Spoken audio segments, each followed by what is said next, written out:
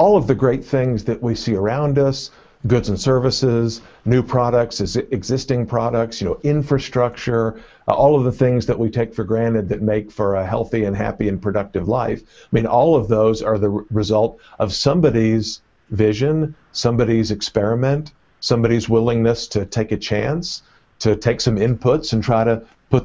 to mix them together and get some output, to add their labor and so on. Now, of course, the innovations and products and activities that we see around us that have sort of persisted, that we widely consume, those are the successful ones. But we sometimes forget, there are lots of unsuccessful ones that we have now forgotten about. And it's only because of the heroic efforts of those entrepreneurs, both those who succeeded and those who tried but weren't successful, that we have all of this stuff. And I think one of the most important things we can teach in school is that, even to people who are not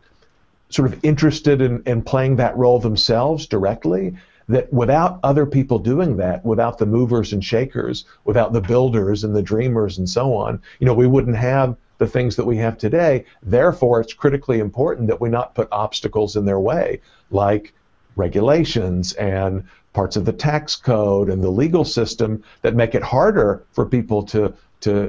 try to do new things, to try to succeed or not to succeed. Bailing out those who are not successful,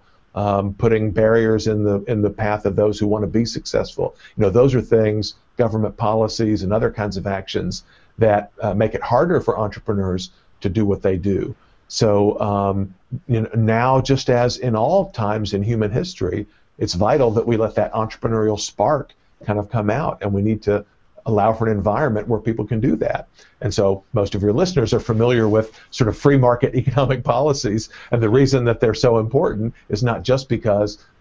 they seem fair and because we like them and they're transparent and so on, but because without them you don't have entrepreneurship, you don't have successful entrepreneurship, and then where would we be today?